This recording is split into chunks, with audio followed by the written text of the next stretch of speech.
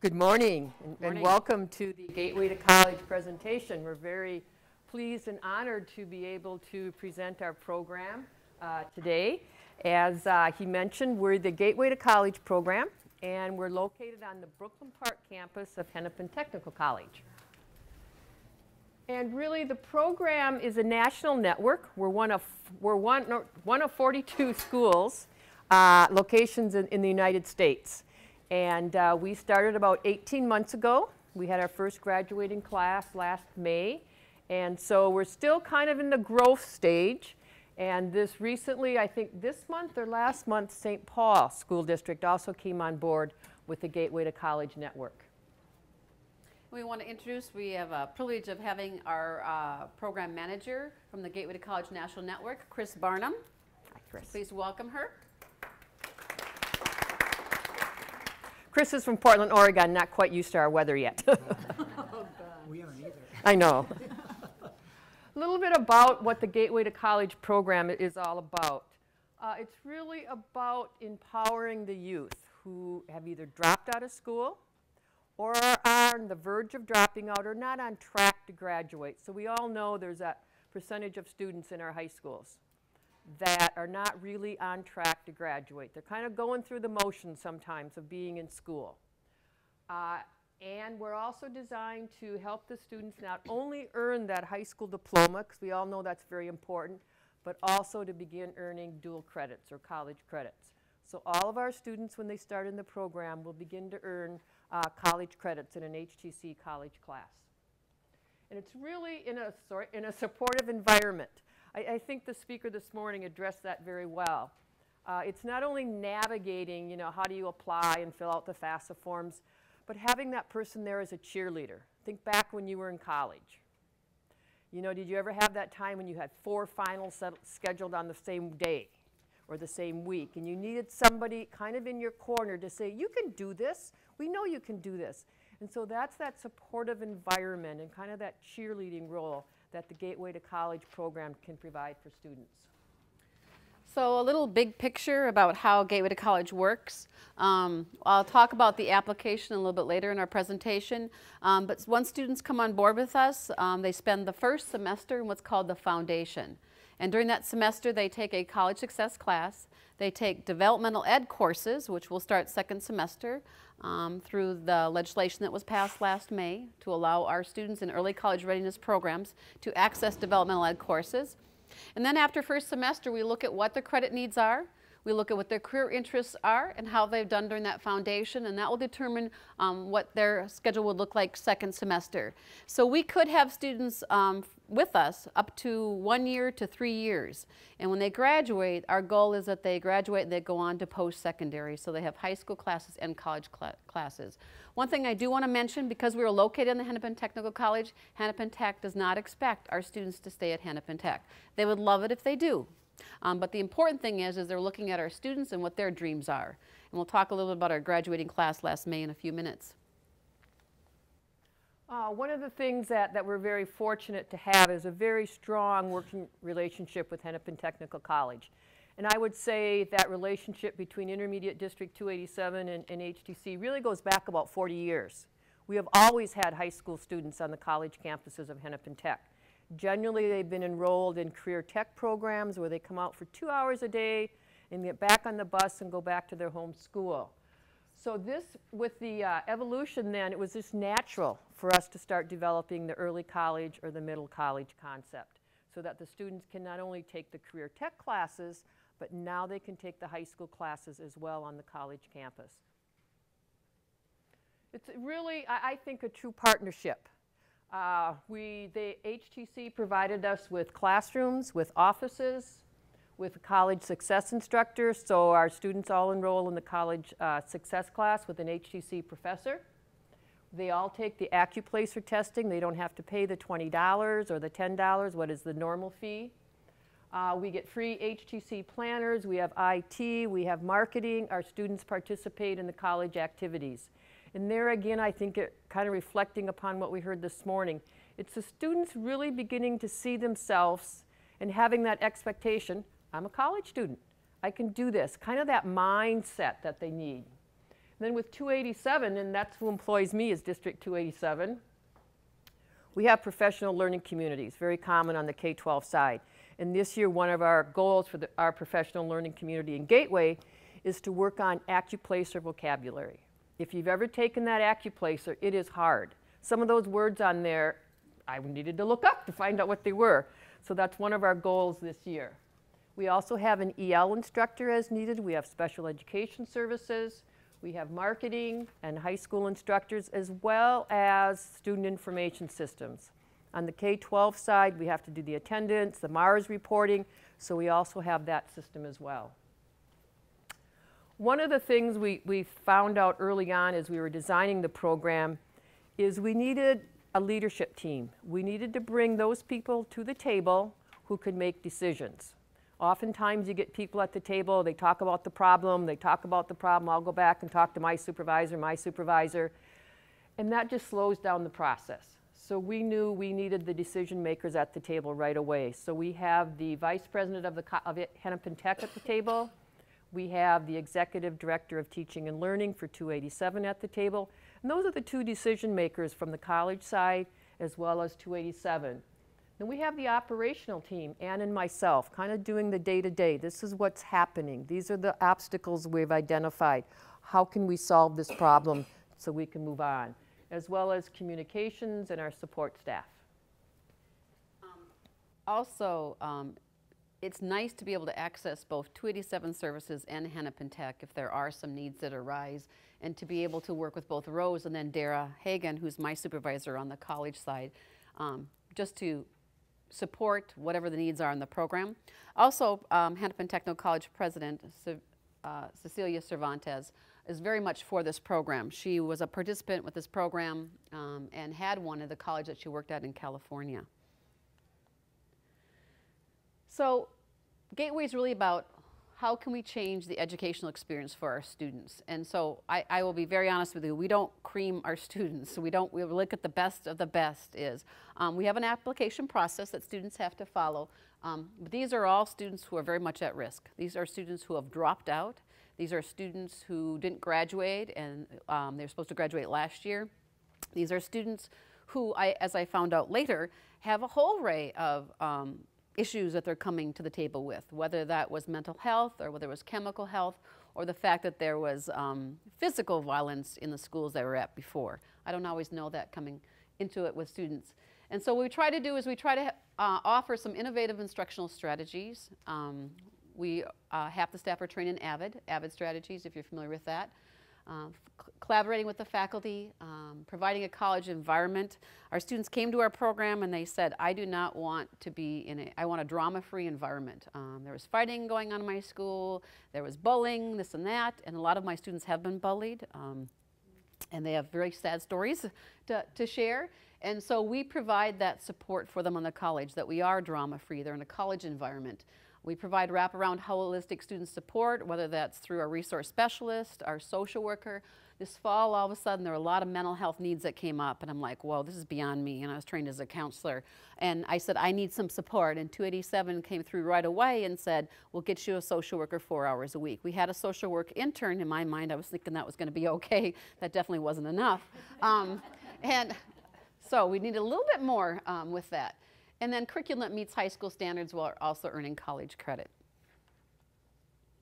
As I mentioned, the resource specialist, that's part of the Gateway to College model. So if you think of your social worker and your counselor, it's a combination of both those. The resource specialist is the person that is a Hennepin Technical College hire, and she is the person who sits down with the students, reviews their transcripts and credits, sets goals with them, checks in with them every week or every 2 weeks.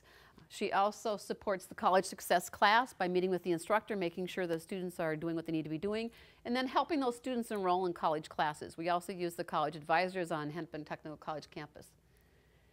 And then just peer tutoring and accessing other support services on the college. And then kind of the fun part about it, if we all remember that, is the student life and being a college student. And it's really hard. The students kind of want to be in their own little niche on the campus. We try to get them out.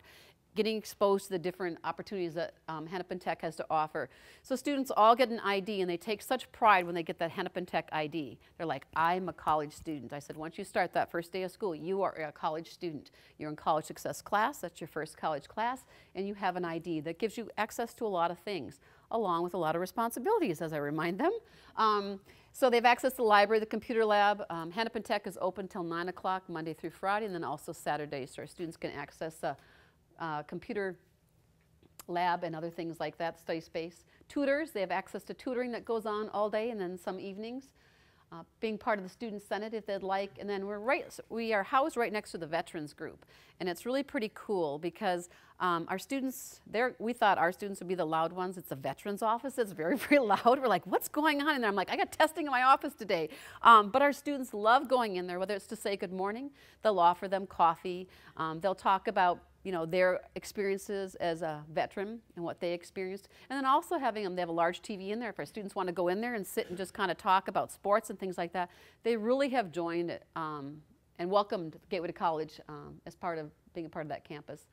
We also celebrate diversity and a variety of other activities that are happening on the college campus. This is a picture from the diversity celebration that they had last spring. They had a lot of food, which students really enjoyed that piece of it. Student Success Day, our students all take part in that and different activities that they can. The career fair, so students have a resume so they can apply for jobs at the career fair. HTC Pride Days, Welcome Week, and then access any other college programs once they graduate, like TRIO. So our enrollment process, I went to Portland, both Rose and I, to be trained in the Gateway to College enrollment process. And I'm like, what?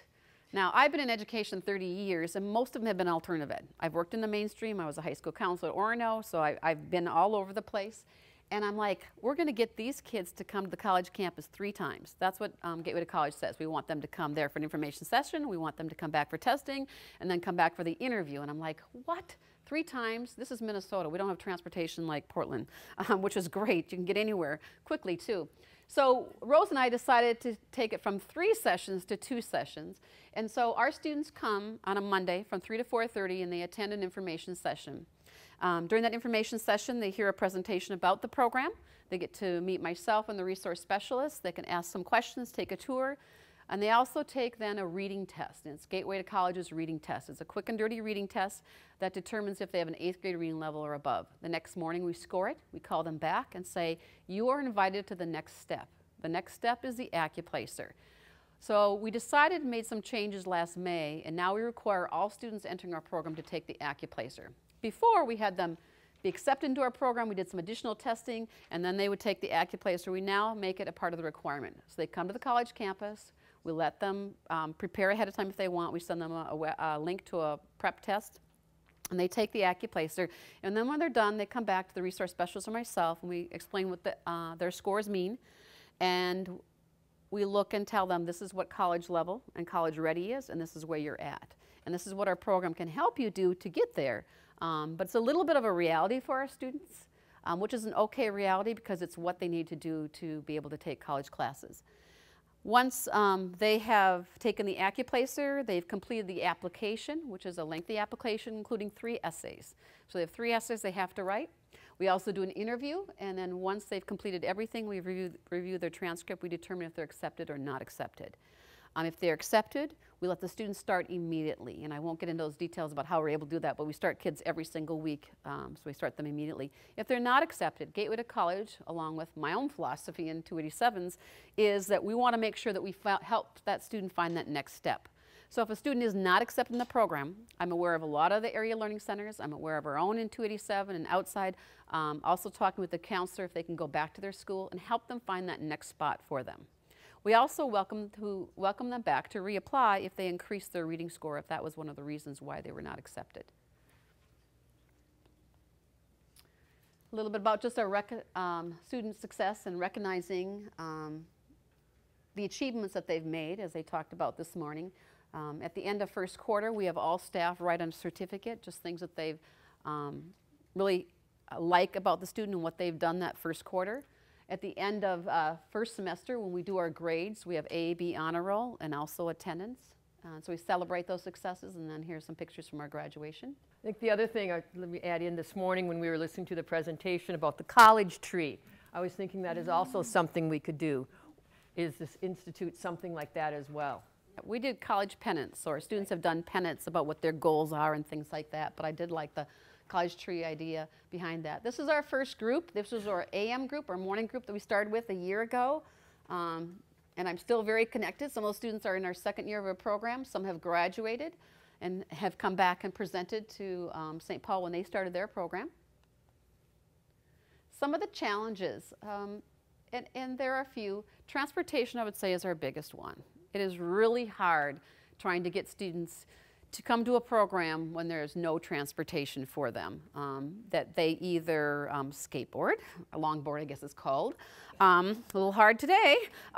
They may get rides with a parent, which doesn't happen very often. They usually end up taking several buses to get to our program. They have to end up going to the Brooklyn Center Transit, and then they have to come to the Hennepin Technical College campus. And then we have a few students that do drive. That is one of the big things. Also this year, as I mentioned, the mental health and some chemical health issues have come up, and so we support our students. I feel very strongly on keeping our environment chemical free, and my students know that. So if there's any suspicion of anything, I deal with it right away.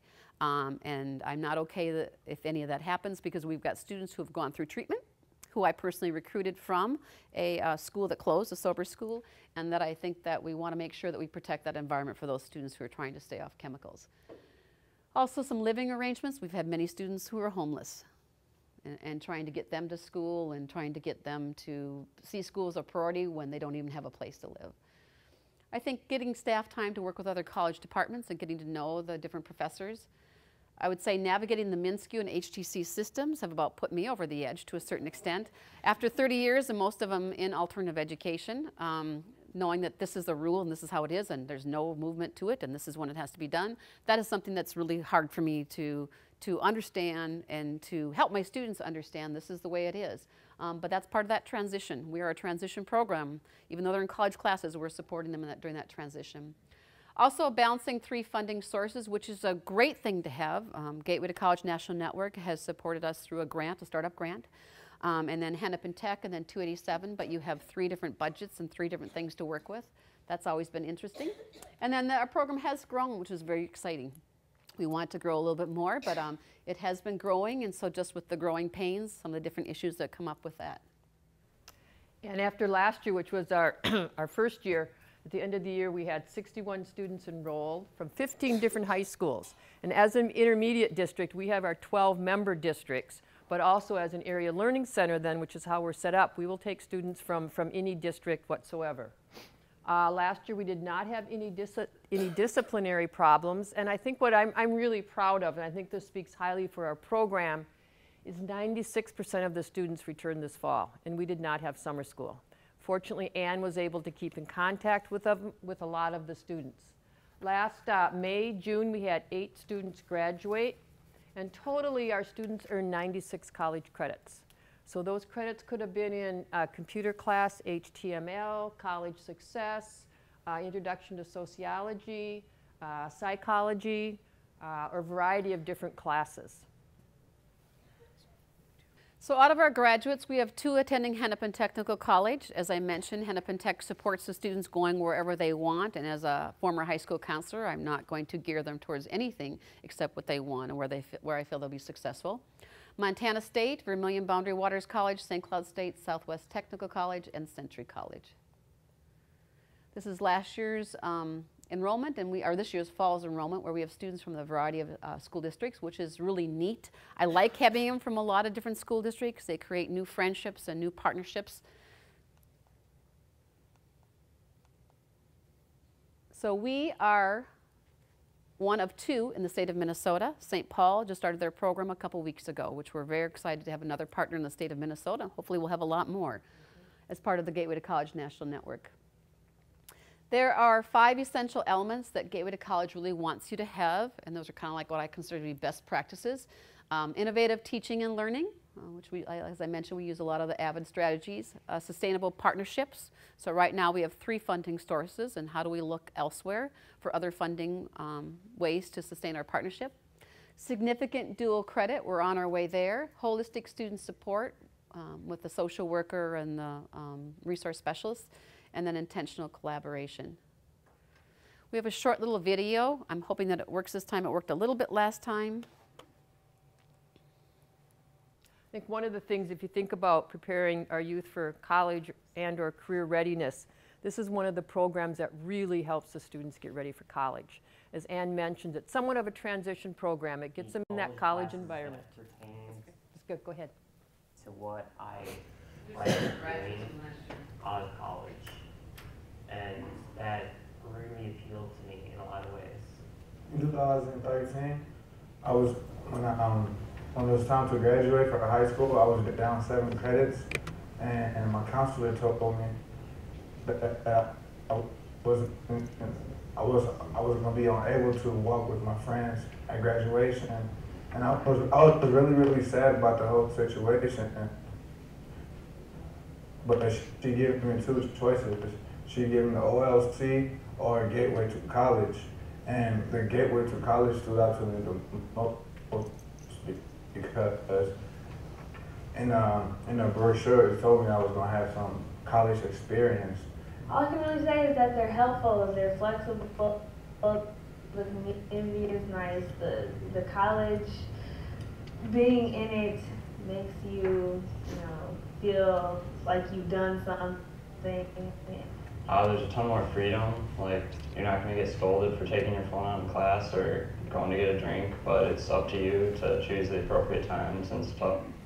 And like, you'll realize how much time management is really important. First came to Gateway College, I was ambitious because I wanted to get my high school diploma done. I was also afraid. I've had certain medical things that stop me from coming, and certain things with daycare that stop me from coming every day. And they've been very flexible with me and helped me get work to do outside the school to complete my credits.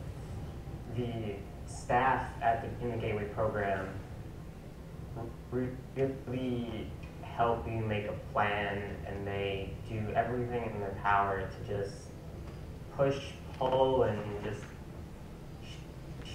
shove you in the right direction. And but it's not really like forceful either. It's like they make you want to. So Gateway has prepared me. It pretty much kickstarted my thinking of the future and preparation. I earned 3 credits in college success, and college success was my favorite class at Gateway because we don't learn math, English. We learn life lessons like persevering and goals and believing in yourself and accomplishing your goals and setting goals. I took college success, and it helped me with knowing what I'm getting into for next year. I plan on going to South Central College in Mankato, and I plan on studying in social science and economics. I plan to apply to a 2-year college and then continue after that for my 4-year RN. I'm going to stop it here.